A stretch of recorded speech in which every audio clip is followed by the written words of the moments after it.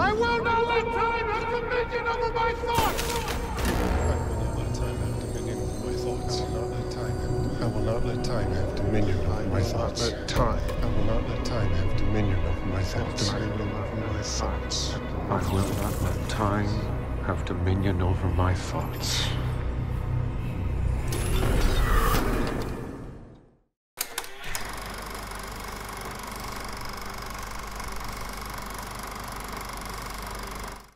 The tail, the elephant. Oh, can you see it? Is it in a shot? Well, welcome back to Life Lessons in Film. Hello. Today we will be making sense of life through Megalopolis. So we're not in our usual uniforms. You may have noticed. You may have picked up on that. Because we just, it's cold. And after this movie wore us out, we just couldn't really be bothered. Yeah. And it's not really the usual kind of thing that we do. Because really, this is just going to be our initial thoughts. Like, we just wanted to capture it raw. What do you think? Should we just do the whole thing at this point? Like, we can do the characters real quick.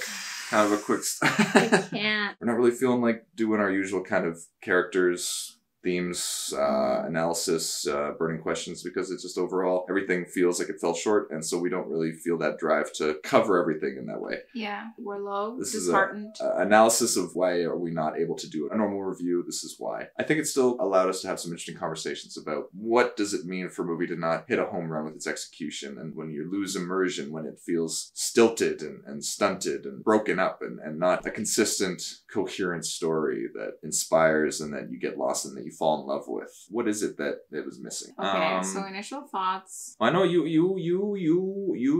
were, it was hard for you. It was a slog. I really was upset. When I look at this movie, there are a lot of metaphors, there are a lot of references to socioeconomic issues, political issues of the day. Could have been so incredible. And it makes me sad that it wasn't. I was feeling underwhelmed because I was actually quite excited for it. New Coppola movie, and the trailer, it just seemed like a really interesting concept that was really going to talk about a lot of things that other movies that are from big studios just are too afraid to be too challenging. They want to be safe. Go. Now, from visionary writer and director Francis Ford Coppola, comes an event nothing can prepare you for. Imagine today's society as a branch of civilization about to reach a dead end. Is this way we're living the only one that's available to us? This movie really seemed like it wasn't necessarily afraid of delving deeper into those issues and philosophies and big questions. There was a lot of juice in there, but it did feel very convoluted. There's so many movies that people have talked about that people have disliked, and then we watched it and we're like, why do people hate it? And so we thought that this would be similar. Yeah. I trust the opinions of other people in the field. I trust the opinion of what other directors think of a director's work, because it's always the people that are actually the peers that I find their opinions hold most weight, and not people that have never themselves attempted this stuff. So when I hear critics bashing a movie or something, I take it with a grain of salt, and then it also makes me more curious. So I think I was feeling disappointed when, maybe they had a bit of a point here. That's very disappointing, especially from a director that I really like. Adam Driver. The pangs of despised love, the law's delay, the insolence of office, and the spurns that patient merit of the unworthy takes, when he himself might in his quiet as make with a bare bodkin. Where's my bodkin? We love Adam Driver. Yeah. You said when we were watching the first bit, like, he was kind of wasted here. And maybe he was. Yeah, I said that. I think that it was a very bold movie, so it gets a lot of points for that, because especially, this is the reason I wanted to watch it, and that it was too bad that it was taken out of theaters so soon, because compared to most movies that are played in theaters right now, which are just rehashes or remakes or sequels, this movie looked original, and I like originality. It's worth a lot to me. Overall, after finishing it, I think there was some really cool stuff, some really good ideas, some innovative storytelling and film techniques, some funny moments. That's it. No, you were doing it. You were doing I'm it. just doing a solo. Some memorable lines and good quotes. Ralph Waldo Emerson said the end of the human race will be that we'll eventually die of civilization.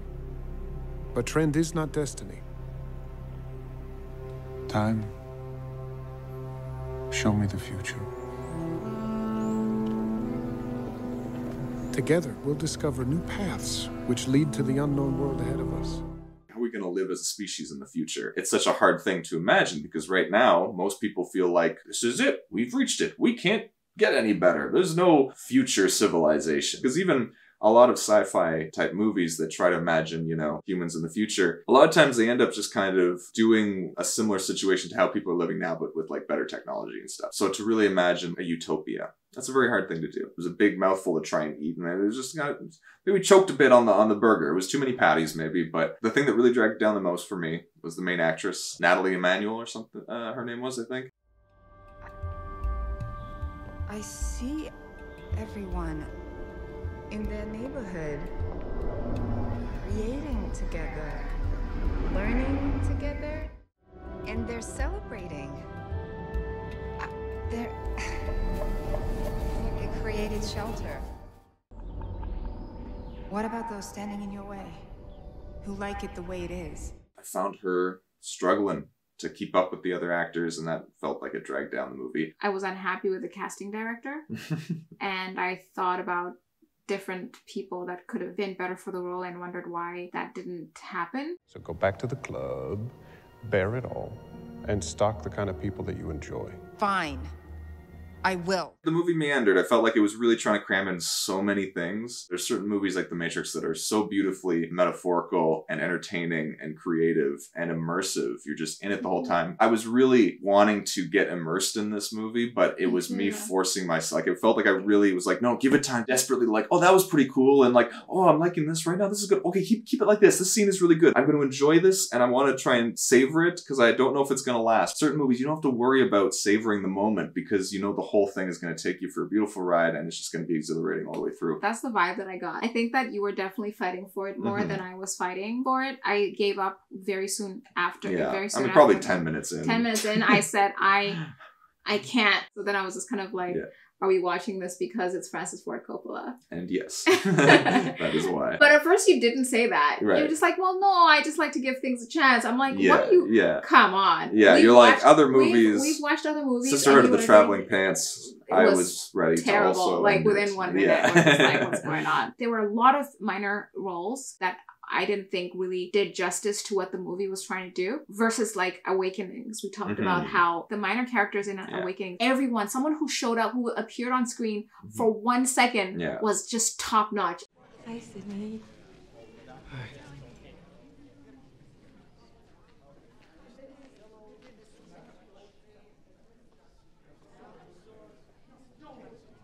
And I'm thinking with this kind of movie, that's the kind of expectation I'm hoping that it was going to be like. And then on top of that, some of the scenes, I said like, they kind of remind me of like those Hallmark movies where you just don't really expect a lot. Maybe they're just doing it on purpose, maybe not. I think it could have been partly a stylist. There are certain scenes especially where the acting was such that it almost seemed like he was trying to do like homage to old classic epic Roman movies like Ben-Hur.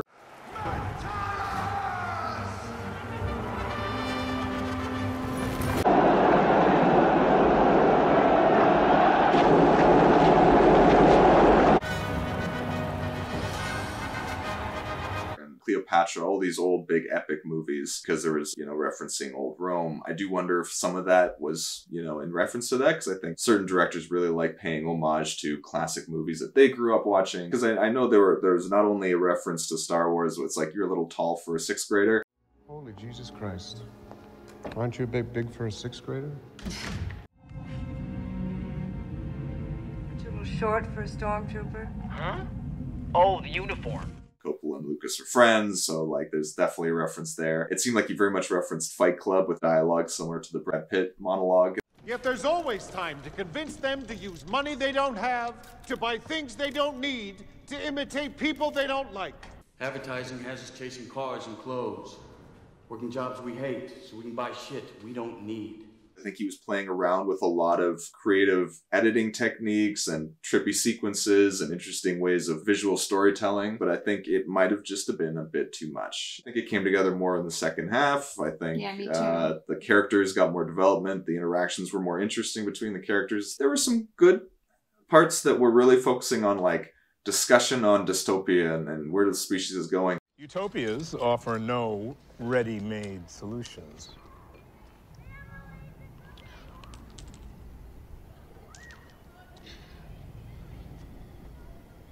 Well, they're not meant to offer solutions. They're meant to ask the right questions. Yes, but utopias turn into dystopias. So we should just accept this endless conflict that we live in now? I wish the movie would focus more on that. Again, going back to The Matrix, there was a lot of different influences that went into that movie. This one just seemed like it really wanted to have a beautiful blend of different influences and things that could be layered on top of each other, but it just didn't seem to. There'd be some scenes that seemed so cheap or rushed to get done, and then there are other scenes and transitions that were so cool and creative. It's a unique movie. There's some interesting stuff in there. Interesting film style and editing, directing, but it was definitely let down for me. For me too. I definitely know that it was a major letdown more for him just because of your interest in Francis Ford Coppola. It's not just about the little bits that you like. It's holistically, what did the movie, do you like the movie? And for me, I was hoping I would love it. I just don't even like it. And I'm sad because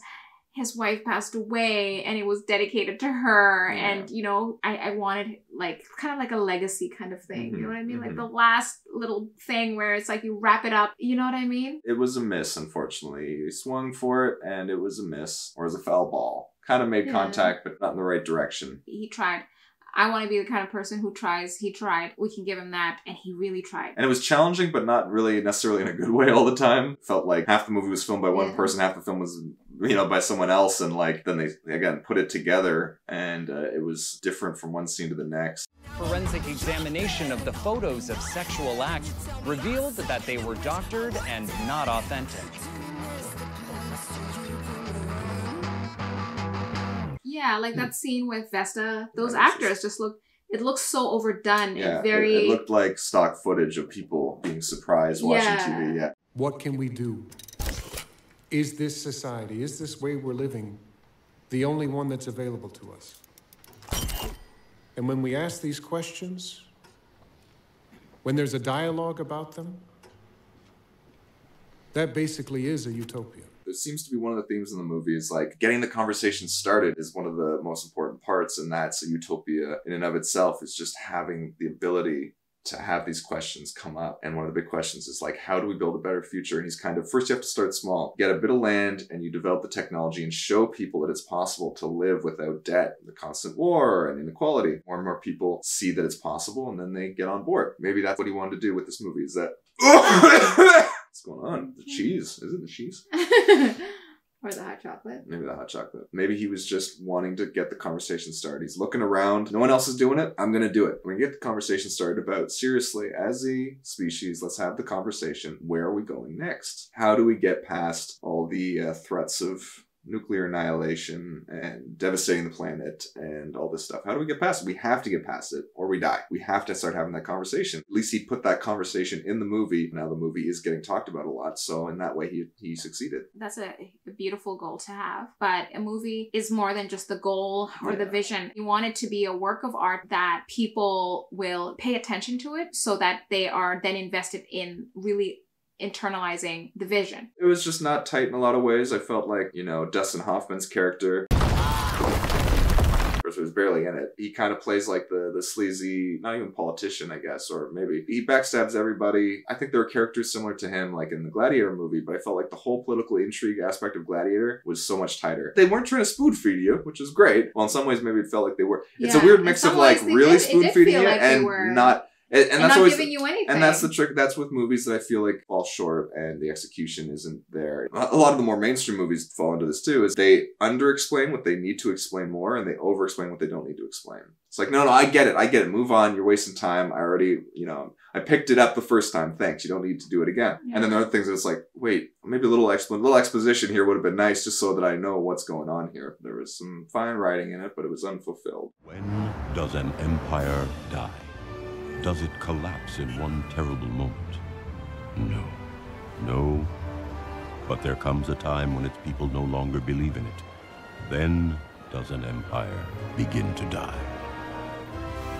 There are some great themes in there. You know, the natural degradation and cycle of empires when the corrupt and the powerful just get too lost in their decadence and they just completely forget to maintain and to be just rulers, and they just let everything fall apart. And then, you know, you get populists taking advantage, but they're not necessarily good people either. Like, you just see how everything falls apart. So, like, there's good themes that we could talk about, but it's like, you kind of feel like because they weren't fulfilled, they weren't complete. The cake was left half-baked. Yeah, my heart isn't in it, really, because of how incomplete the movie felt. Yeah, it'd be kind of like if The Matrix is like, oh, imagine if the whole coming out of the reality that you were used to and then realizing there's other ways to live, or there's a whole new reality that you were kind of in a prison before. But then they just left it there. Like, they didn't really explore it. They didn't really like show how that affects different people and how other people want to go back in there because they don't like having their mind expanded to a point where it can't go back to the way it used to be. If they never really explored that much further, you'd be like, okay, yeah, I mean, it's always a cool concept, right? Plato's cave type deal, but you did nothing with it. So why'd you do it in the first place, basically? That's what it kind of feels like with this movie. It's like, you brought up a lot of great, profound themes, but you didn't really do much with them. You rounded third and then you tripped before you got to home base. And that's a lot of baseball metaphors, but I was watching a bit of the World Series. Go Dodgers. Did I like it? I thought it was okay. I guess it got points for originality and ambition and setting high, lofty goals, because it's refreshing simply in that so many movies, they're so scared to try anything, and it's very disappointing. So points for creativity and shooting for the moon. Did not reach the moon at all. Didn't get out of the stratosphere, but it really tried to reach lofty goals, and I appreciate all the motivations there, I guess. Personally, this was still less of a waste of time for me than like any of the other churned out cookie cutter type movies. A lot of this stuff I'll remember, with the hand reaching for the moon and stuff. I think there was a lot of creativity on set and a lot of collaborating and artistic trying things out and testing, and that was great. That's the whole thing with the movies. Like, you can have all the creativity, all the talent, creative control, because he was funding it himself, doesn't mean it'll come together at the end. I feel sad for the criticism, but at the end of the day, this is what it is, right? When you're an artist, you put your work out there, and I think that's the courage you go into things when you're an artist, and you accept that sometimes you produce something that isn't amazing or that could have been amazing, and it's just like such a letdown because we could see what it could have been. You want to root for those few people that are fighting to maintain independent movies and true creativity that isn't bound to fourth quarter earnings and, you know, short-term profits and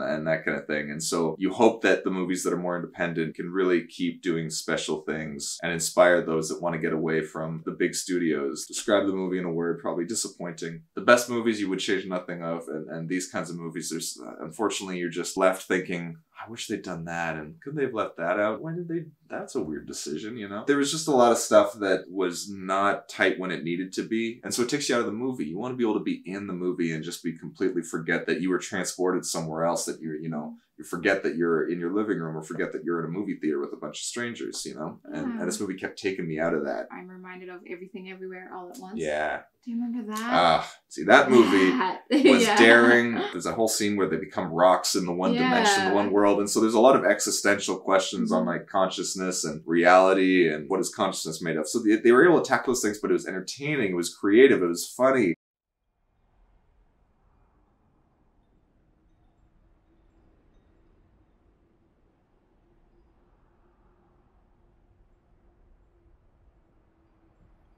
It also had beautiful themes that were satisfying at the end, that were resolved when it came to family. At the end, it was a dysfunctional family, and they realized how they need to kind of heal and come together again, and then they can save the world, as it were, right? With this one, yeah, you know, he's philosophizing almost to himself about consciousness. Where does that come from? It comes from a burst out of the soul, and it's poetic, sure, and there's some, like, nice writing about, like, how every art form, you know, is related, but it, like, you can describe it in different ways, and there's some nice, interesting, tantalizing, you know, to eat, to munch on, you know, in terms of like some ways of looking at art. How painters stop time, how architecture is frozen music, how dancers combine time and space.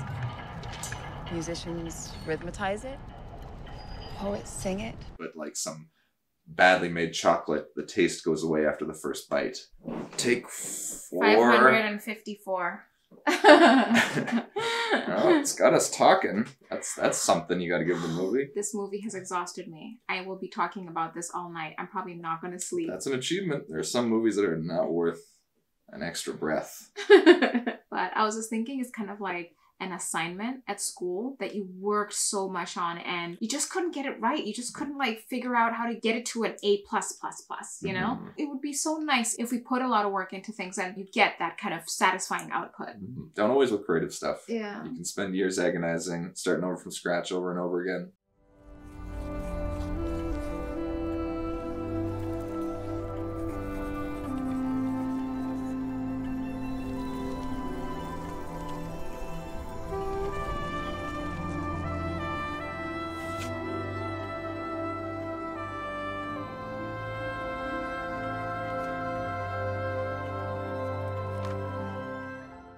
There was some stuff in there that was interesting, but it Jacques just... Fresco. Yeah, I wonder if there was some influence from people like Jacques Fresco in terms of his designs for future cities and a much more egalitarian, more peaceful existence for the species to live in. And then, what was his name? Eisenstein, the guy that wrote Sacred Economics. You know, the whole thing about getting rid of debt. Debt and interest is a big part of what causes so much division and suffering and destruction. You know, that's something he says in the speech, like debt. Need to get rid of debt. That's a big one. Tear down debt! Tear down the world of ready-made slums that those families that run the world shove you into. I think that's where it might have caused some controversy because the system right now loves debt, runs on debt. So again, that's what he's talking about, getting the conversation started. If we can have a big movie playing in theaters talking about erasing debt, that's pretty controversial and pretty huge. If the movie was beautifully executed, the movie could have been a great platform for conversation. Yeah. The song can have very deep lyrics, but if it's so boring and like unlistenable, it's like painful to listen to, it doesn't serve anything. It also has to be a beautiful work of art in itself in terms of cohesiveness, storytelling, consistency, you know, needs to flow. Unfortunately, that's where, you know, you gotta have it all come together, I think. Is it ever a flop if you tried your best? No. It's not a flop when you try your best. It's only a flop if you never try at all. Yeah, I want this to be done. I'm tired. Okay. The movie exhausted me. That was some stuff that we had to say about Megalopolis, but what did you guys think? You agree? Was it just a letdown? Will it be reappreciated, reappraised? Let us know, either way, in the comments down below. Share your thoughts on our thoughts. Till next time, thanks for watching. Peace.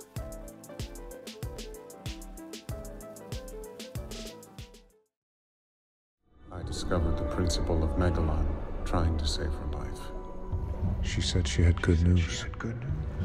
Her secret.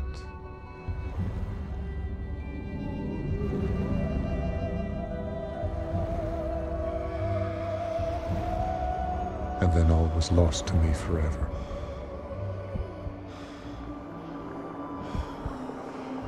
This is my heart.